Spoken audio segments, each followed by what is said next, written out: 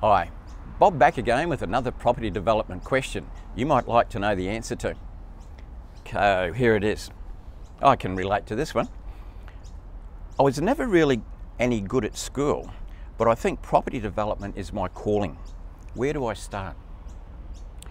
I went to school for the sport, not for the education, although, you know, average, got through it. So I understand that. But look, when it comes to property development, it really doesn't matter what your grades were like at school. What you need to do, as far as property development goes, is get yourself educated. Get yourself educated. Doesn't matter, could have left school at year 8, year 10, year 12, might have gone to uni, might have a degree. None of that matters. If you've got a feeling, if you've got a passion for property, then you need to express that. If you think you've got a passion for property development, which is, you know, up the pointy part of property, it's where you want to be, it's where the most money's made, then you need to follow that dream.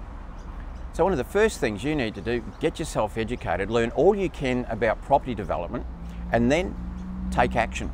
It's no good knowing everything about it, you've got to put your foot in the water. But let's just start off by getting yourself educated. And if you've got a passion for it, like it appears, you will learn really easily. If you're a bit like me, I can only learn stuff I'm interested in. But if you're interested in property, and particularly property development, get into a good course and you'll do well. It doesn't matter what you were like at school, it's a clunky old system, school. Get in there, follow your passion.